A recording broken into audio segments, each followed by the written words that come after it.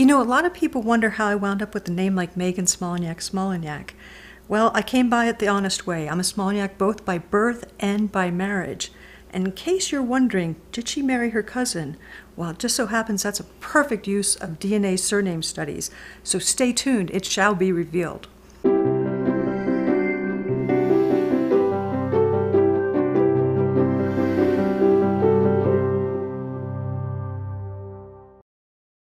When I was a little kid, before I got into genealogy, my grandparents used to take me up to Wilkes-Barre, where they're originally from. And one time we were on a trip up there and we passed, there was a sign. It was actually a garage. It said Smoleniak's Auto Body, I think it was.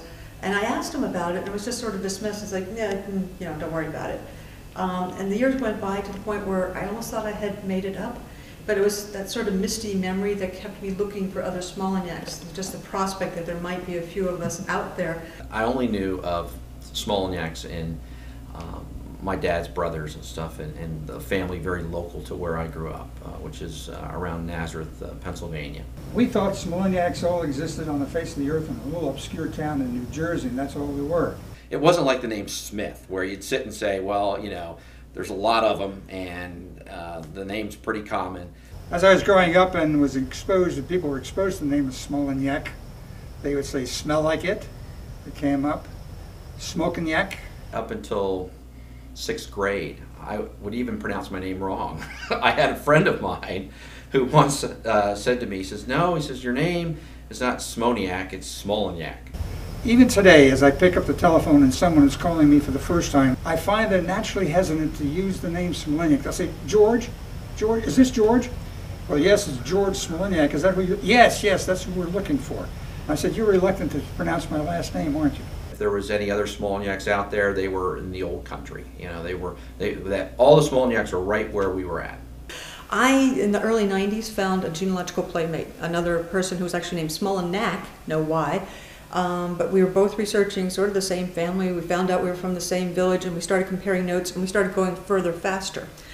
And it became sort of annoying to keep everybody we were contacting in the loop. So Mike was his name. He actually started a little one-page newsletter.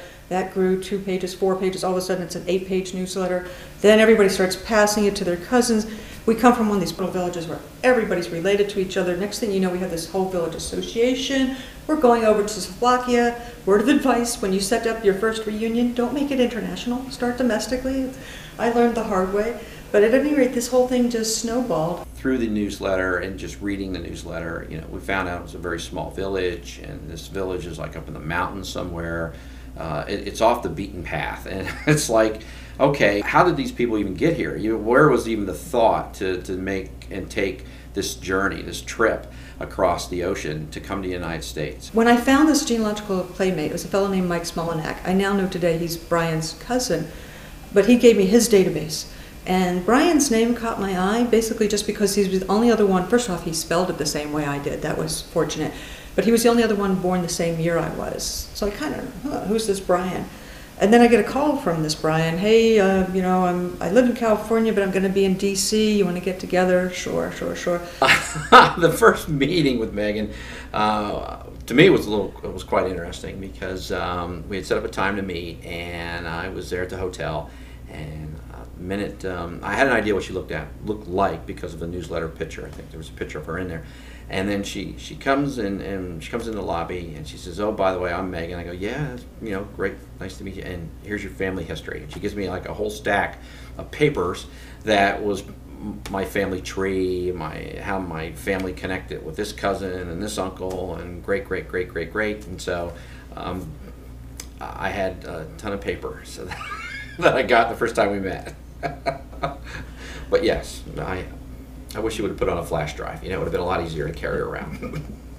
He was a road warrior, and he was in my town every 20 minutes, and we just got to know each other over time, and we were just buddies. We would sit and, you know, have a dinner or have a bottle of wine and just simply talk about things, and we spoke, communicated for several years. He started showing up at the reunions. He came to Slovakia for one of our reunions, and so forth. And then just one time we kind of looked at each other a little bit differently. And fortunately, this was right about the time the DNA testing became available. The first time I heard of DNA, I was just through science and television, and, you know, studies that people had done and what DNA was able to prove. Probably mostly in terms of forensics and police shows. One common myth out there, people think that the tests that are done for genealogical purposes are the same tests that you see on CSI, or they think you're going to give away all sorts of medical secrets. And journalists love to write articles saying, oh, if you take one of these tests, your grandchildren will be denied health coverage 100 years from now. Well, no, that's not the case. Genealogical tests are much more restricted. They're more innocent. You're not giving away the farm if you take one of these tests. If the police tried to use a typical genetic genealogy test to round up suspects, they'd be forced to round up hundreds, if not thousands, of distant cousins and round them all in and try to figure out which one of them committed the crime. We had our own mystery. We had this mystery of the Smolnyaks. The most popular, sort of the granddaddy of all the tests, is what's called Y-DNA. It uses the Y chromosome. It's passed from father to son intact down through the generations. And so it travels the same way as surnames, and for that reason, it's used for surname studies. I had been studying the Smolenyak family for decades, so I knew exactly what I was dealing with. It was a perfect case study, because there are only 4 Smolenyak families in the whole world. And rather conveniently, we all come from the same tiny little village that's in Slovakia today. And we were, I don't know if we were stubborn or stable, but we stayed in the same houses. So my family was from house 88. The family that is my now husband's household was 95. And then there was one in 103 and 135. And we just stayed there. And I had tracked back all 4 lines, back to the 1700s, but couldn't find any sort of connection. We were essentially serfs, so the paper trail, we were lucky it went back as far as it did, but I could not prove that there was a connection. So I said, aha, DNA testing, I'll get all 4 lines tested, and we'll find out finally, once and for all, that we really do have a common ancestor. Common sense says we're all related, because, you know, the difference between a Y and without a Y was it in the spelling. So that's why, for me, it was just a question of, okay, how do we really get to the end of this story to find out, okay, where the link is. Maybe there's just no paper trail. There's just no information available. So testing, DNA testing, would allow us to at least say, hey, we have a commonality here. There was one sort of caveat, though. There was a household there that around 1800 had a blended family situation. A widow and a widower married each other. And they had his kids, her kids, and their kids. And the kids from all 3 unions were very casual about which surname they used, whether they used their birth father's name or their stepfather's name. And when the bouncing sort of stopped, actually a couple generations later, it looked as if a few of the people had wound up on their stepfather's name. In other words, there would have been a disconnect between the Y-DNA and the surname. And so we went into our little study with the assumption that at least 3 of the 4 Smolenyak family households would match each other. They had a common ancestor. This last household, you know, we weren't so sure. Maybe they would match, maybe they wouldn't. The other name in that household was Vaneshko. I, unfortunately, as a female, don't have a Y chromosome, so I needed a proxy. I called my dad. And I guess you could say he humored me. It's like, okay, Megan, I don't know what this is about, but okay, I'll do it. Well, Megan approached me and asked me to, would I take this test, and I didn't know what it consisted of, what I'd have to do, or anything of that nature. A little bit of apprehension on my part, until she explained how it just cotton swab, just take a quick swipe and we'd be perfectly fine. And that's exactly what she did, and I did, and it worked out well from that point of view. I've done it once or twice or 3 times since. I don't know where these things are going, but I hope they're beneficial in some way. I would say on average now about every 6 months or so, hey Dad, I got another, there's always a new company, a new test available, and I don't have my Y, I don't know Y chromosome, so Dad, would you mind? Okay, Megan, put it in the mail, get it sent to me, I'll take care of it. So we went ahead and we tested a Smolenyak from each one of the 4 households, plus a Vaneshko, just to check out that whole thing. The results come back, none of us match, not even close. We all 4 have different deep ancestries, meaning our ancestors left Africa tens of thousands of years apart. So you could not find 4 people of European origin more distant related than the 4 of us. Almost all genetic genealogy basically comes down to a matchmaking game. Your results in and of themselves aren't that meaningful. They're using junk DNA, but basically you take your little pile of results and you compare them to other people's piles of results and use databases to do this. If you look at these results here, you see that not only do we not match, we're not even close. If you compare all the different numbers, here a couple of them are 14, but this fellow here is an 18. Here's 11, and in the same spot, one fellow has an 11, one has a 14, one has a 16, and then we have a 10 at the bottom there. So we're all over the map. If we were closely related, there would just be, we would be perfect matches, or maybe 1 or 2 mutations off from each other. But if I were to add up the mutations here, we'd probably be looking at 20 mutations separating some of these people. Just nowhere close to being related. But check this out here, that last Smolenyak household that we weren't too sure about, a perfect match with the Vaneshko.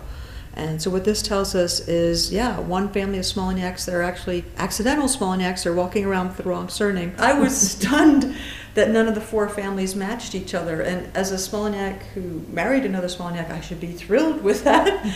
But as a genealogist, I was a little bit disappointed until I realized that I would have spent the rest of my life, who knows how much time, how much money, trying to prove that all the Smolanyaks had a common ancestor, and I was just plain wrong. So I've saved myself decades of research. I realized that sometimes the answers to our questions are in the DNA of our ancestors' neighbors, and so I actually launched the world's first village study, and one of the spillouts of that study is that my husband's line, which is actually the biggest line of Smolanyaks, they're walking around with the wrong name too. They should really be Holmesson. So there's only 2 of us left. And so I'm always teasing my husband, I'm going to be the last Smolenyak standing. You'd have to say a Ford is a Ford is a Ford is a Ford. Whereas, as we've shown now, with the DNA, a Smolenyak is not necessarily a Smolenyak, is not necessarily a Smolenyak, is not necessarily a Smolenyak. I'm not a Smolenyak. I mean, I'm really Holmesson. So I know, I was very surprised. I always warn folks when they're getting ready to take one of these tests, be sure you can deal with whatever the surprises are that it might toss out at you. Most people get kind of what they expect, but every once in a while you get a sort of whoopsie. Somebody who's been researching a particular surname for 40 years all of a sudden doesn't match anybody else with that name, and they're convinced it's a science that's wrong, not their paper trail research. DNA testing allows us to connect a lot of dots that are not, one cannot connect because there's no paper trail to do so. So in answer to the question I get all the time, did I marry my cousin? No. In spite of my best efforts, I failed to marry my cousin. My husband Brian is a very willing soul. He's a willing participant. He was the first fellow to participate in the Smolenyak study. When we went to Slovakia on vacation, I dragged him from potato field to potato field getting DNA samples from Slovak farmers. And then just for fun, to top that off, we photographed every single tombstone in a local cemetery, but there were only about 600 of them.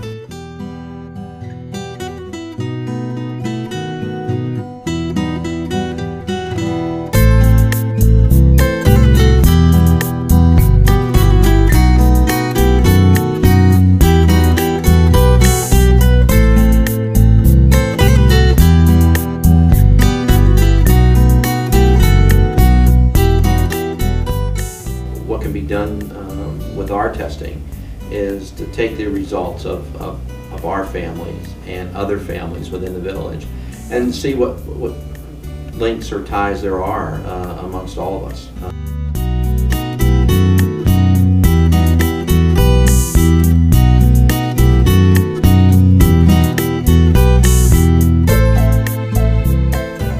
Find out that I'm a Smolenyak that married a Smolenyak. First off, I get lots of confused and befuddled looks. People come up to me all the time. I signed my book Smolenyak Squared, actually.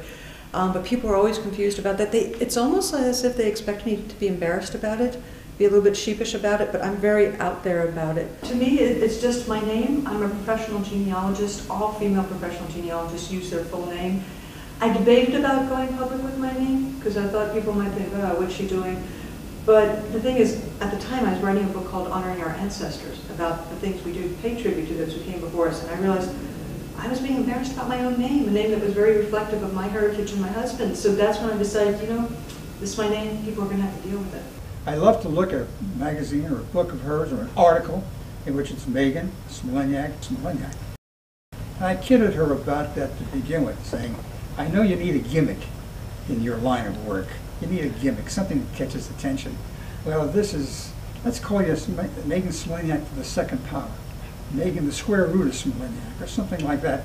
You know, one of my books, I actually inscribed it to Brian, and it says, for Brian, the gift I received for honoring my ancestors. And that's really what Brian is to me.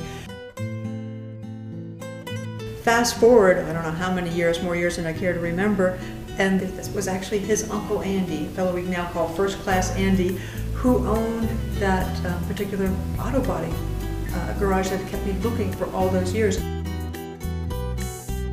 After we got married, he gave us a keychain that says Smoleniak's Auto Body Garage, because in a sense, ultimately that's what brought us together, isn't it?